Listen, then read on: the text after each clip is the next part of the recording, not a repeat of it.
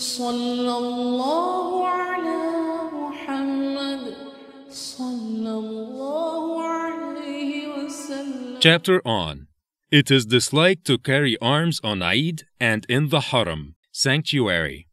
And Al-Hasan said, in the lifetime of the Prophet, peace be upon him, it was forbidden to carry arms on the day of Eid, except if there was fear from the enemy.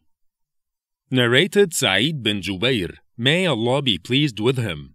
I was with Ibn Umar, may Allah be pleased with him, when a spear had pierced the sole of his foot, and his foot stuck to the pedal of the saddle.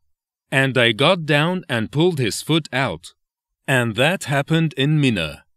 Al-Hajjaj got the news and came to inquire about his health and said, Alas, if we could only know the man who wounded you.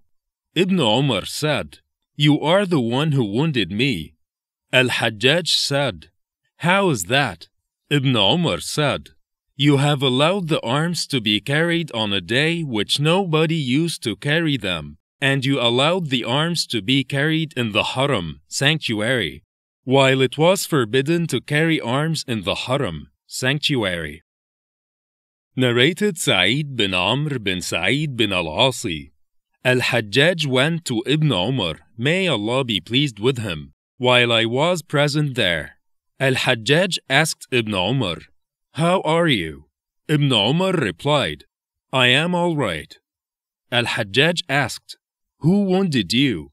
Ibn Umar replied, The person who allowed arms to be carried on the day on which it was forbidden to carry them. He meant Al-Hajjaj.